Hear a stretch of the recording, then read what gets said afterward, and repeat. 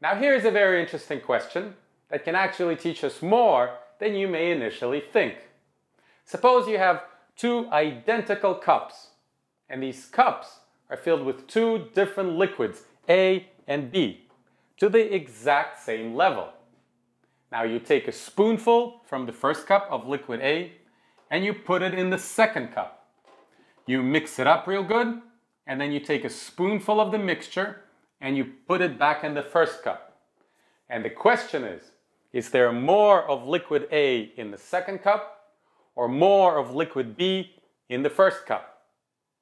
Now what makes this question particularly fascinating is that even when you discover the right answer, which I'm sure all of you will, you may still be missing the ultimate truth. You'll see what I'm talking about. Now here's how I would recommend going about solving this problem. I think you should first try to solve it in your head with some specific numbers.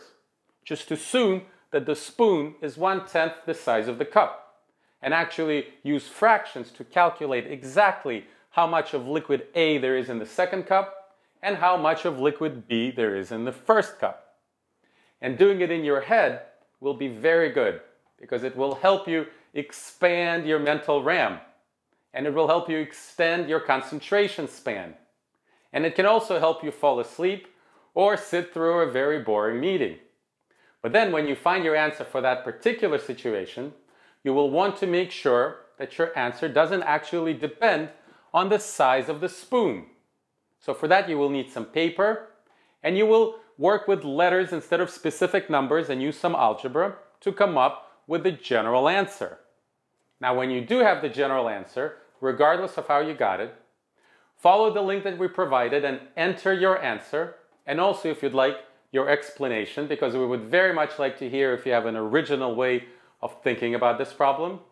And there you will also find another video where we discuss the various approaches to this problem and also discover the ultimate truth.